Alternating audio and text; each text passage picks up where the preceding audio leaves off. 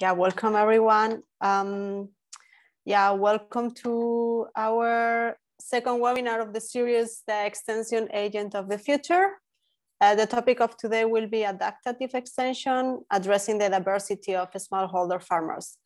So before I pass on into our moderators, who will give a small introduction on this webinar, and I'm going to introduce myself shortly. My name is Berta Ortiz, and I am the coordinator of the community of practice in data-driven agronomy. I'm going to be here making sure that everything runs okay. So if you have any problem with audio or any technical issue, please let me know through the chat box. And yeah, I would like to remind you that if you have any questions during the webinar, you can put them in the question and answer box, and please not in the chat box, because otherwise it becomes a bit difficult for us to manage them. And yeah, the last thing I would like to say is that the link of the recording will be shared through the social media channels and the webpage of the community of practice. So yeah, without further delay, I'm going to pass on to our moderators. Thank you. Thank you, Berta. So hi, everyone. I'm Daniel Jimenez, the leader of the community of practice on data-driven agronomy. And I'm pleased to see you all attending. Just to remind you that this community of practice operates under the CGIAR platform for big data in agriculture. And that one of the main goals of this community of practice is to facilitate and communicate collective action around topics related to data-driven agronomy. So a little bit of context. In October last year, and as a result of previous activities carried out by this community of practice, we proposed to the community to elaborate on a topic related to how the extension agent of the future would look like. And more than 300 people participated and interacted around this topic during the Big Data Convention in Agriculture. And we got dozens of ideas on which aspects, angles should be explored on that topic. So this year, we've been organizing several webinars based on, for example, the access and tools. For example, today that we're going to talk about the tools accessible to different cultures and languages, the delivery, and what are the trade-offs and synergies between digital delivery models and more traditional participatory research methods like farming field schools and other participatory research methods. Also on analytics and how collective digital data can be turned into data-driven agronomy insights. And finally, we will organize a webinar on about youth and education and how to empower this new generation of extension agents with the right skills, knowledge, and attitudes. And all of that based on the interaction that took place during the convention. And we got like 60 people asking questions about this topic. So today, we will talk about access, as I said before, and the content, the tools across the diverse socio-economic and environmental systems.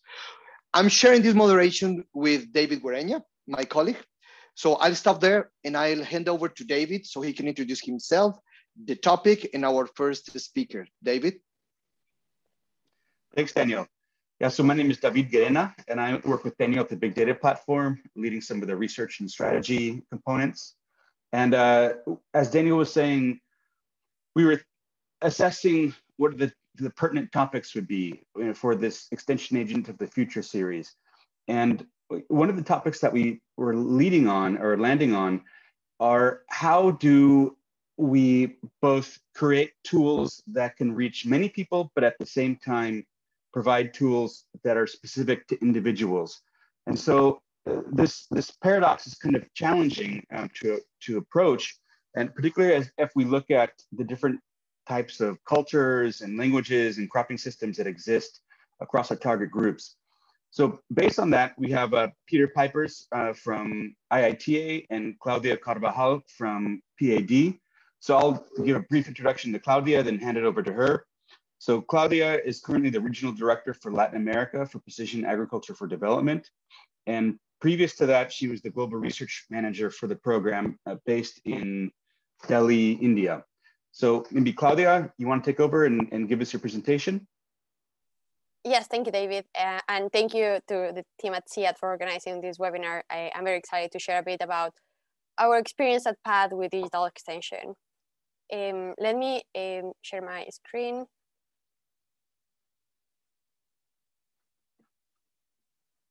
Okay, you can see it, right? Perfect. Great. So my presentation is going to be divided in 3 big sections. The first one is the big picture, talking about the organization, what we do, and our model. The second one is more in depth into some of our programs. I'm going to talk about our biggest program that is in Odisha, India, a program in Kenya, and then our work with COVID. And the final section is more on experimentation, some results from A/B testing, but also how do we see experimentation in the future. So to get started, PAD was created 6 years ago, and today we operate in 9 countries. And we're very excited because we're starting operations in Colombia and hopefully Brazil this year. We are a non-profit organization, and we are currently reaching 3.7 million farmers. And what do? We reduce information poverty by providing actionable and customized information delivered through mobile phones. We do this by innovating, learning, iterating, and scaling the use of technology, data science, behavioral economics, and user-centered design. All of this to support low-cost services at scale. The sectoral challenge is that useful information and productive technologies exist, but smallholder farmers often lack access to it. Most of the current extension or the traditional model that is in person has some limitation. It is very expensive because it's hard to reach out to farmers, but it's also hard to train, deploy, and monitor extension agents. And then something that is also very relevant for the current context is that, as we have seen, it is difficult to implement these models when there's a crisis like COVID or a conflict. So PAD provides a solution to the sectoral challenge. We provide high quality and customized ag advice through mobile phones. We use information collected directly from farmers, like location, agroecological zones, crop variety, and then publicly available ag data like soil type, pest and disease outbreaks. And we use both of these to generate customized content for farmers that cover from crop management advice, input recommendation, and more. Something that I want to mention is that in the geographies we work, feature or the simple phone penetration is very high, but smartphone penetration is often very low. So that's why PAD designs services based on feature phones like SMS or voice messages, but we have the capability to develop additional functionalities for smartphone users like WhatsApp or video and photos. And as you can see from this graph, digital solutions are growing rapidly. The big question is, do they actually work? And looking at some studies from randomized controlled trials, we see that digital extension increases the odds of adopting recommended inputs by 22%. These results come from a meta-analysis of 6 RCTs in East Africa, out of which 4 are from PAD. And the second one is digital extension increases yields by 4% on average. This comes from the science paper published last year. And the source are 7 RCTs in India and East Africa.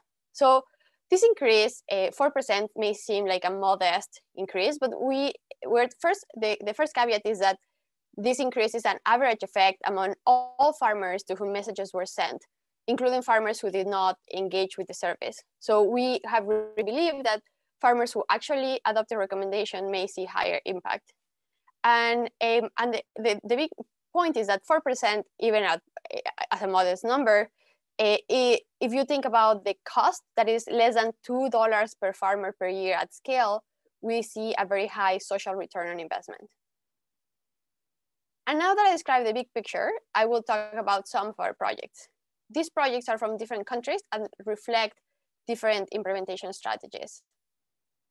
So I will start with Odisha, India. That is our biggest program. This program is reaching more than 1.1 million farmers currently. This service engages with farmers at different stages of the process to maximize the relevance of the information. To start, farmers are called by the call center to collect profiling information that would be used to customize the messages. Content is prepared by our ag team in coordination with partners and reviewed by a content review meeting with government experts and research organizations.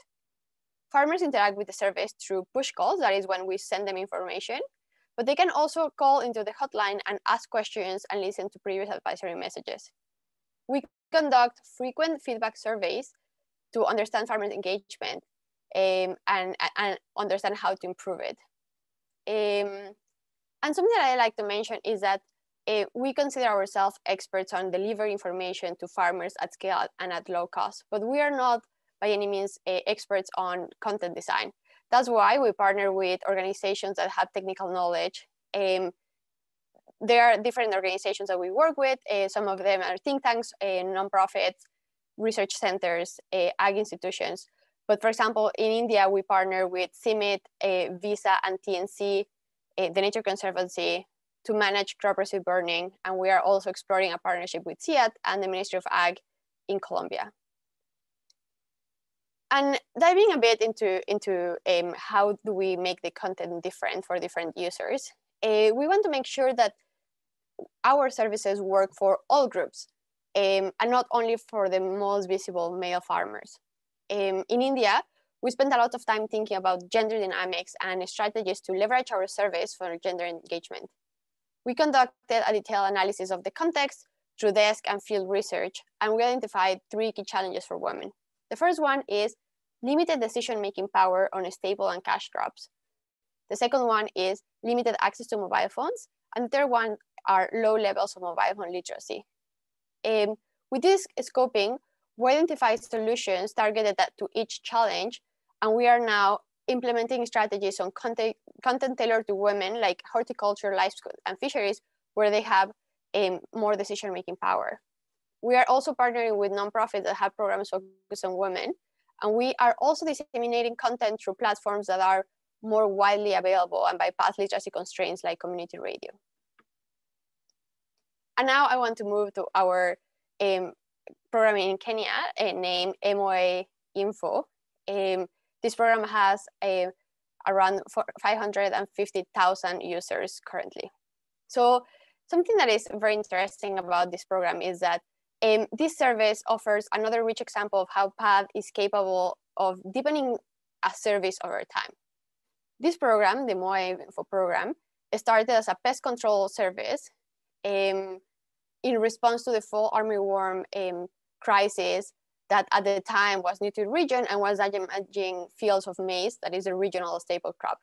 So we started with this unique goal. And then in response to farmer feedback and growing capacity, the service has been iterated to provide farmers and agro dealers with information on 11 crops and optimal input use, in addition to its foundational pest management advisory. We have been able to learn a great deal from farmers subscribed to the service, and we use this information to iterate and expand. Some of this information is reflected on the right side of this slide. And now diving into the details of the platform. This platform is again, allows farmers to pull content when they are looking for information about crop production or pest control, but they also receive push messages about the same farming practices. And something that I'd like to highlight that is at the bottom of this slide on number 5 is that PAD has developed several decision support tools that help farmers optimize their decision making. The first one is the seed selector tool that uses information on farmers' plot location and preference for maturity duration, and then provides recommendations on the most suitable varieties of maize and beans. We also have a pesticide tool and a fertilizer tool. And I think this section would not be completed without talking about our work under COVID-19. First, there's like a few things that we have done, but the first one is that we put a lot of effort on understanding what exactly has been and continues to change. For example, we have been using our Q&A functionality to provide daily input on what are the type of questions that we're receiving, but also we launched a rigorous monthly multi-country survey to understand what farmers and agro-dealers need. These insights were shared with the governments that we work with to use as an input for decision making. We also use our communication infrastructure to amplify some messages from the government, both on health and ag production. We also added additional services to existing and traditional extension system to fill gaps that were because of the COVID pandemic. We partnered with IFAD on a rapid COVID Ag response program to set up or expand services to farmers in 3 countries. We also provided some recommendations to overcome disruptions to markets. And something that I also is very interesting is that we realized that children of farmers and children overall were not in school anymore.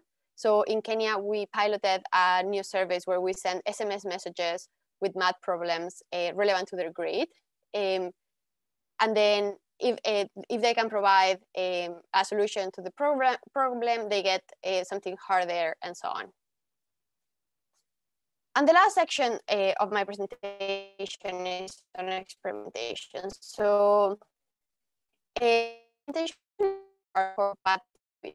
we conduct A/B testing, that is comparing 2 or more service design options to assess which one is preferred or more effective. And that helps us inform rapid upgrades to our system. So far, we have run more than 60 A/B tests. And the first one that I would like to mention today is about the narrator gender.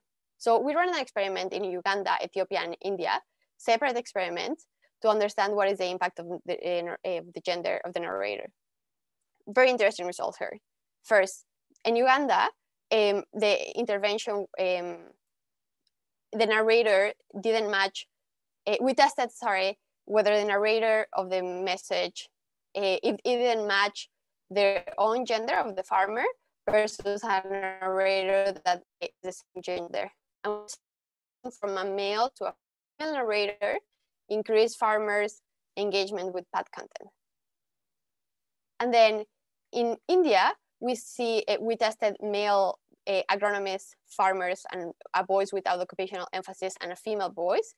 And we saw no statistical significant difference in engagement rates based on the gender of the narrator. And the last one is in Ethiopia. We tested female journalists, male journalists, and male agronomists. And we found that both pickup and listen rates were higher when content was voiced by a male narrator. So taken together, these results suggest that it's very important to have contextually grounded approaches to problems, because the small things like the gender of the narrator can have very different impacts on engagement in different settings. I want to talk now about an A/B test that was conducted at Farm MOI Info. The 2 research questions were, what is the best message to send to farmers to maximize the likelihood of completing the fall armyworm monitoring tool?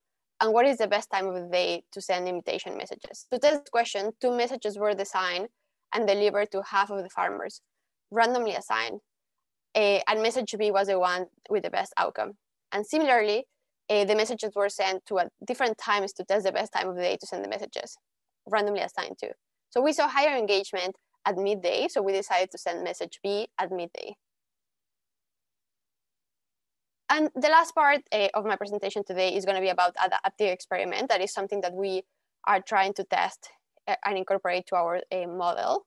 So at PAD, research and implementation coexist in real time, and there are an infinite number of ideas, and the impact of the different interventions is unclear. So we're exploring the concept of adaptive experiment that was advanced by Casey and Southman. Adaptive experiments are implemented in the form of A/B tests with many arms, with 2 or more rounds to enable adaptation. So researchers observe outcomes early and then adjust sample sizes for the different arms depending on their performance.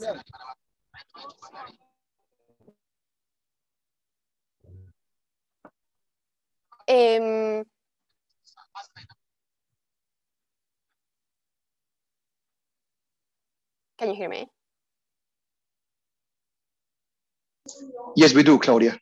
Okay, there was a bit of noise and I wasn't sure if someone needed to interrupt. Okay, sorry.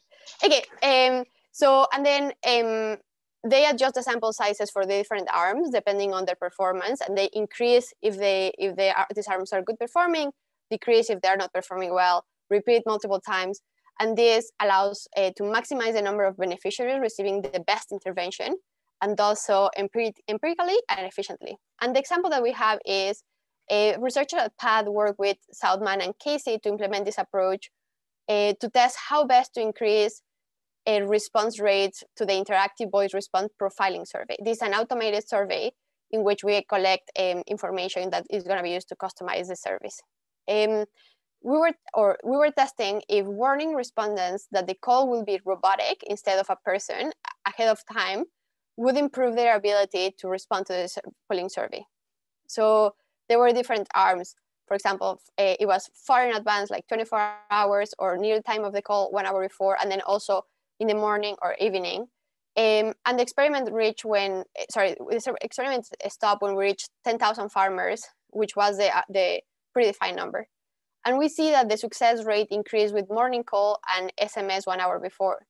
And we see that some simple tweaks, such as changing the time of the day or day of the call, can increase success rates. So that's all from my presentation. I look forward to your questions.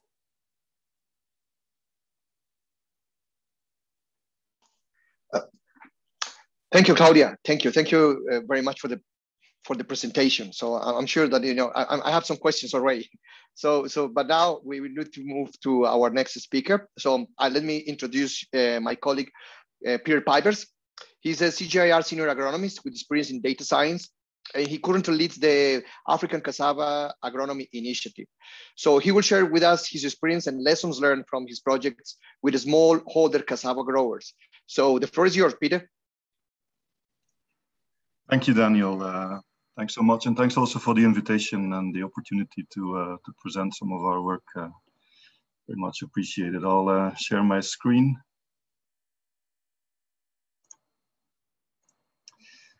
So I'll talk a bit about the work we've been doing with a project, ACAI, the African Cassava Agronomy Initiative, which has developed an advisory service for cassava growers called Aquilimo. Just to give a bit of background on the project first, it's a project that's been running now for, well, it's in its 6th year. It just got an extension, and it operates in Nigeria and Tanzania. It essentially provides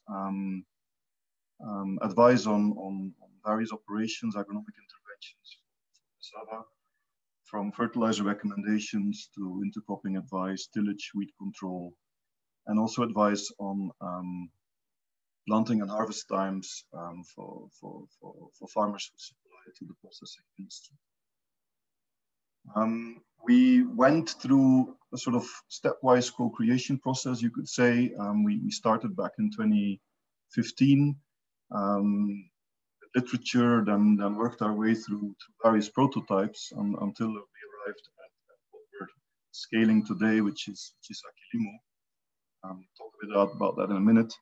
But it's important that we just sort of took our partners along in that whole development process. It's those partners and their extension agents who helped us test technologies on the ground, who found farmers, who hosted trials, who tested a lot of our prototypes and gave input on tools, and helped us shape also our tools in terms of user experience and format. So today we now call it Aquilimo, which is actually two Swahili words together: Akili, which means brain or smart, and Kilimo, which is agriculture. And giving that service and name has also really helped us to get some traction, to get some partners behind the product and scaling it. So it's a research product, but it's moving beyond that. It's also becoming much more of a community. We often present it like this, like we have a lot of research that went into it on the left, and we have some central infrastructure set up on a server, on a cloud server, which runs recommendations and interacts with actually a range of interfaces that then relay those recommendations either directly to farmers or through extension workers to farmers. So we have both digital and analog interfaces. I'll talk a bit more about that.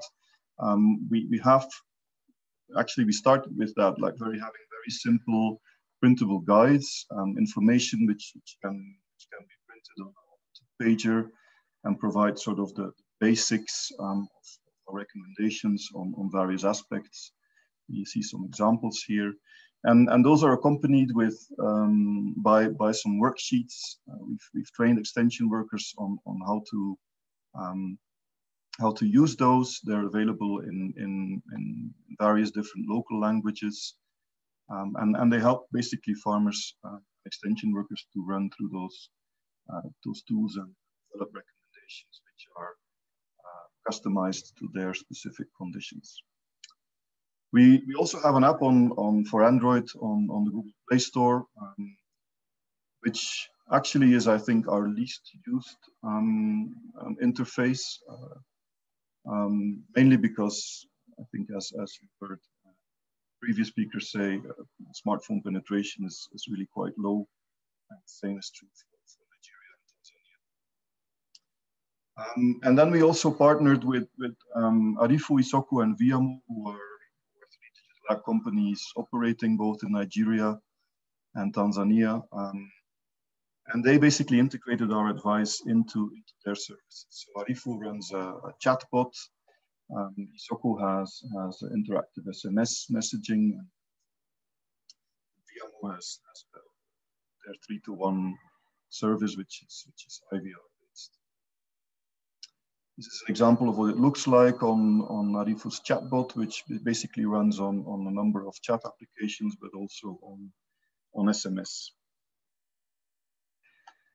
And so today we actually, through our partnership, have over 170,000 registered users. And what is interesting is that all our partners sort of integrated Akilimo in a way that suited their operational strategies. But we have a common M&E system, a monitoring system in place across all those 30 partners to really register whoever is reached, is exposed to the tools. We report what insights they gain, whether they continue using our tools, and whether they also effectively change their practices and benefit from those recommendations. And so now I'll share just maybe a couple of insights that we've gained through that common monitoring system. I'll just show a couple of graphs, and we implemented various ways, or we tried out various ways to actually get feedback. But in this presentation, I'll talk mostly about the work we've done through telephone interviews, which allows us in 10 to 15 minutes it takes per interview to really look a little bit more extensively at the drivers for use, continued use of the tools, and take recommendations. Just maybe something on gender first. I think that's interesting to look at. If we look at the users we currently have that have registered, we see that through our partners, actually, there is some gender gap. We more often reach men than women. That's true in both countries, a little bit closer, but a bit more balanced in Nigeria. And what we also see is that for them, those farmers who want to continue directly using the service, very often there's a second element that contributes to that gender gap, because very often women often do not own, less often own a phone than men do, and that again we see in. So if you add those two things together, you see that actually about 30 to 50% less women cassava growers can really access the recommendations themselves after being exposed to that initial event by our partners. Bit more than, if you look at a little bit more detail, what is also interesting is that what you see is that gender balance. If you look at it for each partner, you find often that those partners who invest in having a higher gender balance also in their extension agent network typically also achieve higher gender balance in their farmer clientele that they reach. That's very obvious in Nigeria, maybe a bit less so in Tanzania. There's a couple of exceptions there. but generally organizations that I think really invest in attracting female extension agents also reach higher gender balance. And that, I think, is one first element that really points at the importance of having extension groups on ground who support the use of those digital services. Then just some general results around what we call use and uptake. Use really just refers to after that initial event, how often do those people continue to use our tools and go back to obtain new recommendations. And uptake refers to whether they then effectively apply those recommendations in their farms. And we have a detailed way of actually quantifying what aspects and to what degree they actually apply those recommendations. So this really shows that there are really big differences between the two countries. In Nigeria, there is generally much higher uptake and use than in Tanzania,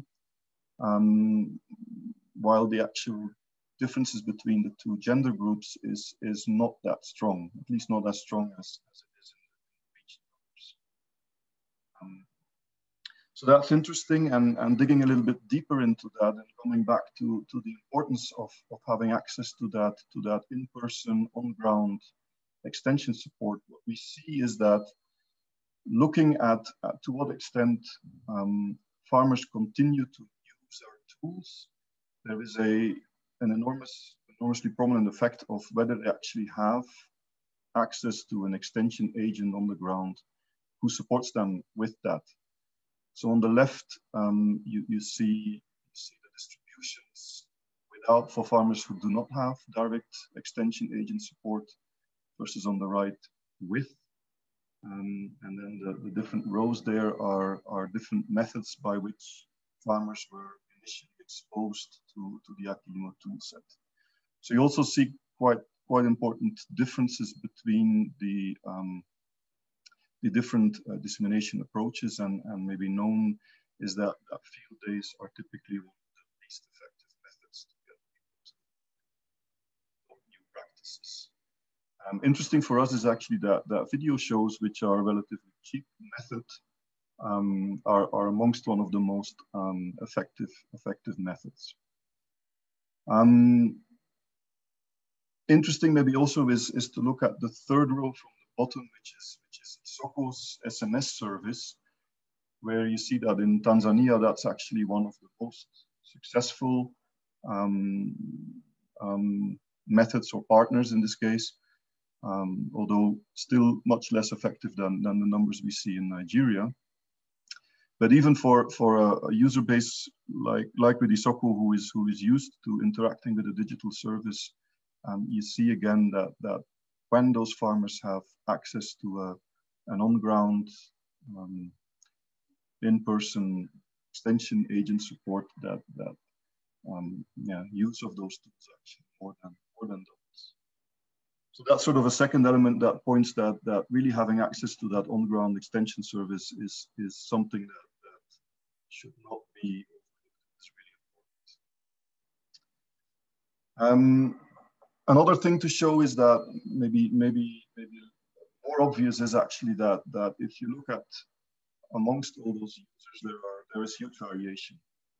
And there are a lot of different factors that contribute to that variability, but one of the more important ones is to what extent these farmers have access to market and the ability to invest. So the certain wealth status that allows them to actually invest. So here on the x-axis, you see to what extent they rely on cassava to generate income, which basically means that they have access to a market and produce for that market.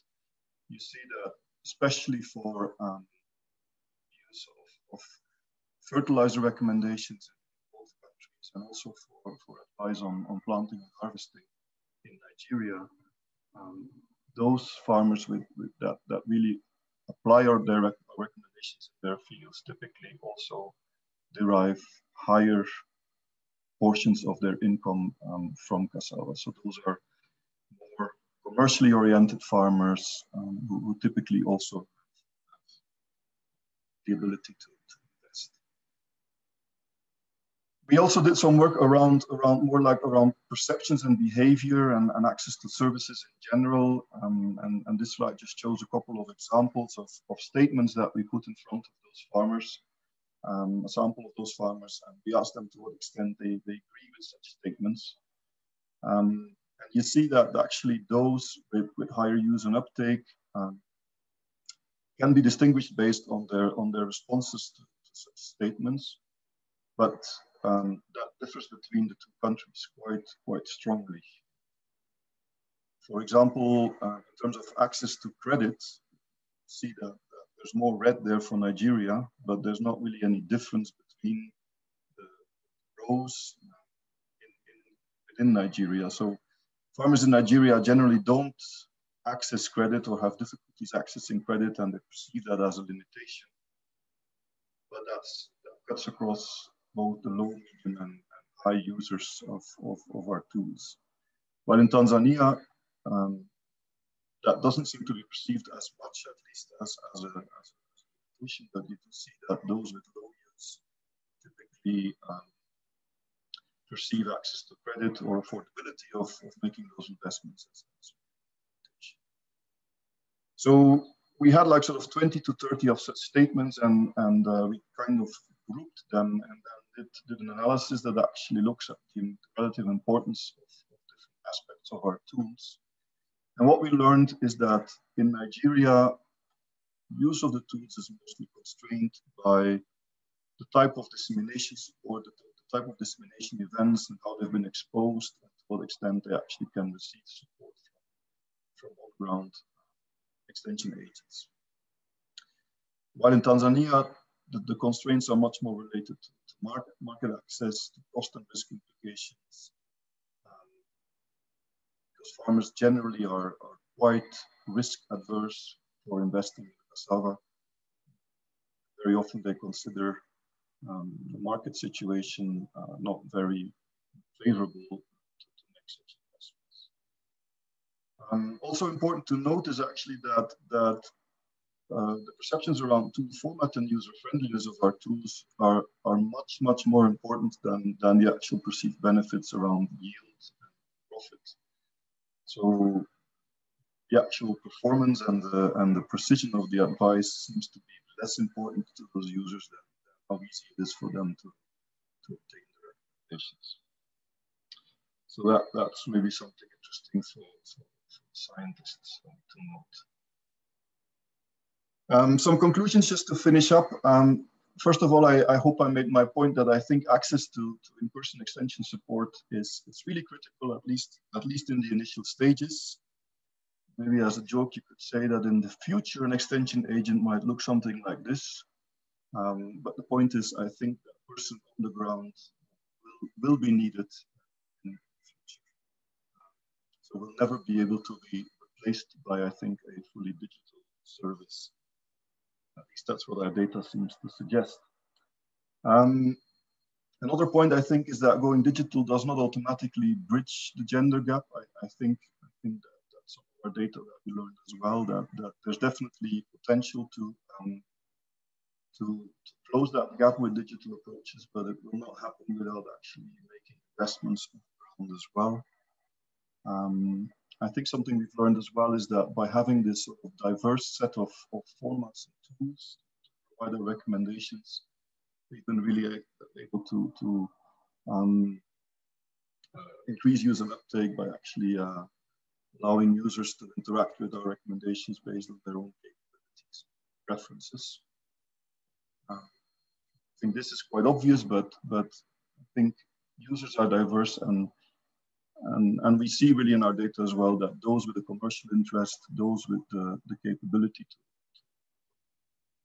to invest, and those with good linkages to the market will always be the pioneers and best in those recommendations first. And lastly, I think that also what the previous speaker pointed to is that the constraints will always be dependent on local conditions, and that contextualization of the tools as well as the approaches to bring it across to the users is very, very important and critical for any success of such services. With that, I just want to quickly also acknowledge that we work with a lot of partners. So what I'm presenting here is really with contributions of many, many organizations. Thank you very much for listening. Be happy to answer any questions. Thank you. Hey, thank you, Peter, and thank you, Claudia. Very nice presentations. So we'd like to transition this into a Q&A session. If you have any more questions, please just post them into the Q&A chat box. Otherwise, we'll be going from the first one to the last one. So the first one is from Benedict. He's asking, regarding MOA info, may I know the response rate of farmers for this two-way platform? And I believe that's for Claudia. Yeah, I can share more details on the. I don't have on the top of my head the specifics of each program's response rates, but what we have seen is I think response rates are harder to measure for SMS services because with voice messages we record both listening and pickup rates. With SMS messages we can only measure the inbound, so like farmers are actively engaging with the service. So I can look into the specifics if you are interested. Yeah, I don't have the details on top of my head. Great, thanks. So the next one is from Peter. He's asking, how much does the PAD platform differ between countries, and what are the key characteristics of the platform in Rwanda? Okay, that's a very interesting question. So our services are tailored to the needs of each setting. So before we launch a service, we do some extensive work to understand what are farmers' preferences. For example, in Kenya, Kenya is a country in which everyone is used to digital, like SMS-based platforms. And SMS are very common, and people are very both comfortable and engaged with the services. So we decided to go ahead with SMS messages in Kenya. On the other hand, for example, in India, we see that literacy rates are much lower than in other countries. So SMS messages may complicate the situation. And the other key point is that India has so many languages that have different scripts that sending SMS messages gets very complicated because you can only fit a few words in each message, and then it gets very tricky. So what we decided in India is that we would implement a voice-based services. So all our services in India rely on voice tools. And then, for example, in the approach of the services is also different. In some countries, we're focused on supporting, for example, an existing operation. So we have done a lot of trials with One Acre Fund to support existing programs that they have. And in case of Rwanda, we're working with Root Capital, we're working with the government, and also with One Acre Fund. Great, thank you. The next question is from Benedict. This is going to Peter for Aquilimo. When you say customized for specific conditions, is this per farmer or for a cluster of farmers? It depends a bit on the interface used, but it's mostly per farmer because most of the interfaces actually require farmers to give certain input, like their planting dates, their location, their previous yields. They can also indicate the prices that they expect to obtain at their preferred market. But the level of precision will really depend on the interface. The app typically gives the most precise because it runs all the calculations on the fly. While in the IVR system, for example, we've discretized all our recommendations because there are just limited choice options to each of those questions. So, but it is as much as possible really tailored to individual users. Great, thank you. A follow-up question from Benedict, again to Peter. For Aquilimo, what is the main use of geographic extrapolation?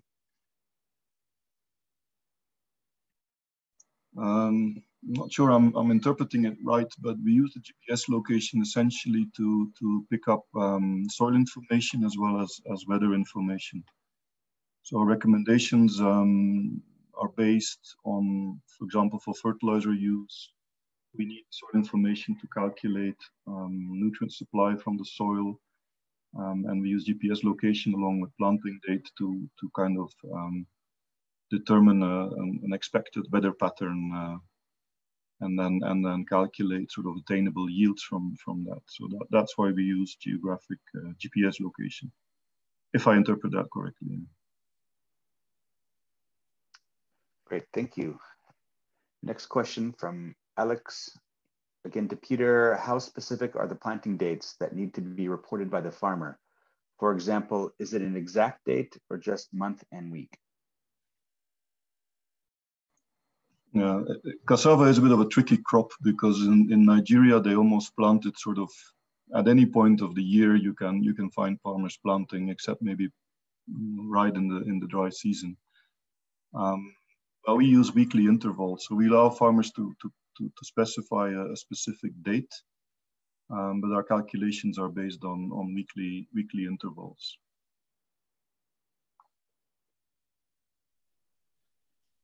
Thank you. Okay, another one from Alex to Peter.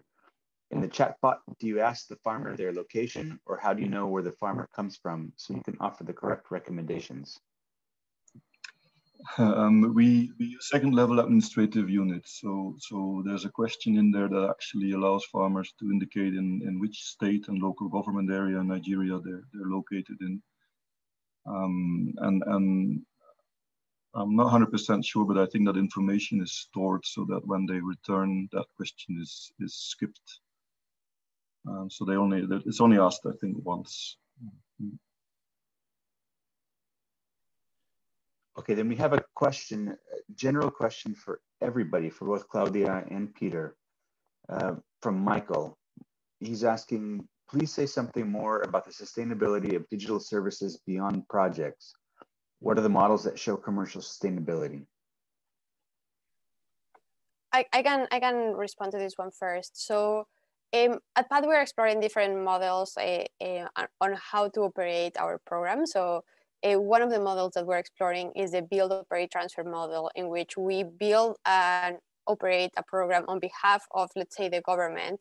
And then once we reach if we implement the program for 3 years, we also train the government for them to take over this program at the end of the 3-year plan.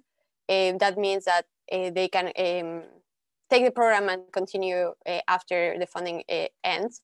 And the other option is obviously commercial solutions. We are exploring in India some revenue generation alternatives to depend a little bit less on funding from governments or donations or grants, and think about what are the other ways in which we could get some funds without charging farmers for the service.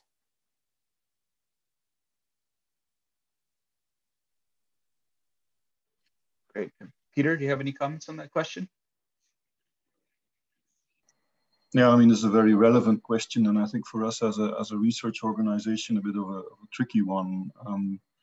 What we've built is really built as a research product, and I think our path to sustainability was really to partner with these digital ag companies and see how that integration would work, and I think we have some successes there, but there are still many questions unsolved around how to actually maintain and keep that all up to date, that sort of content. And in the meantime, also there is Excellence in Agronomy, which is a new initiative growing within the one CGIAR now that will, I think, take in a lot of our tools and approaches that we've built and adapt these to other crops in other regions and with other partners. So I think those are sort of the two main pillars for sustainability. Yeah, for something that I think like Aquilimo that we've developed. Yeah. Yeah, very interesting and pertinent question. I think a lot of these things are unanswered. Okay, so final question. this is directed towards Peter. Aquilimo currently focuses on cassava. Do you think it would be easier to expand to other crops or to other services / credit? Any plans to expand the service in either of these directions? Yes, absolutely. Actually, we are in the process of adapting it to potato for Rwanda. So we have a little project ongoing funded by RTB, where we've actually applied all of our tools and methods and been able to actually develop fertilizer recommendations for potato, and now trying to scale those together with 1 Acre Fund and RAB in Rwanda. We've also tried out our modeling framework on maize, and it seems to hold quite well, though we've not really gone much further with those efforts. But like I said, I think it's for Aquilimo, it's not really the service as such that we want to scale and sustain, but really the approaches behind, and see to what extent we can adapt those to other crops and other regions.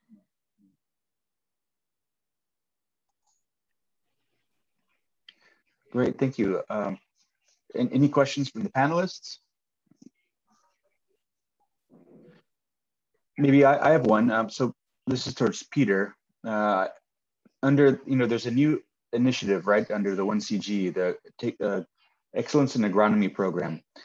Could you describe perhaps for everybody a bit about this program and how digital services and digital extension might play into the development of this new program? Yes, sure. It's an initiative that is currently running under an incubation phase, which actually brings many of the CG institutes together, and is aiming at sort of streamlining and efficiency gains in the development of research products to provide agronomic advisory. It currently has 10 use cases, all run by different institutes, sometimes more than one institute per use case on different crops on 3 continents, and we hope to expand that as one of those initiatives in the 1CGIAR, bringing the sort of tools and approaches that I sort of presented here to new use cases, to new products, and with a whole range of service providers, both digital and more traditional. But it is indeed, it's an effort to really bring a lot of the agronomy research together across the whole CG.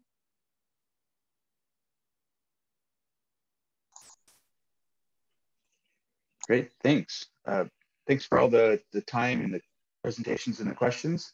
Maybe Daniel, you want to maybe wrap it up a bit? Yes, so thank you, Pierre and Claudia.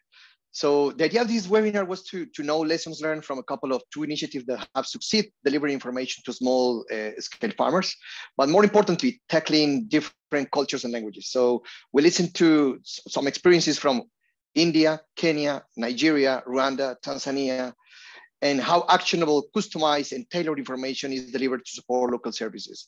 So Claudia made an important point on something that I keep hearing in the extension advisory services space, and that is in how to set up these public and private partnership models, like they did in India, in order to have the best of each organization according to their expertise, like developing content or delivering information.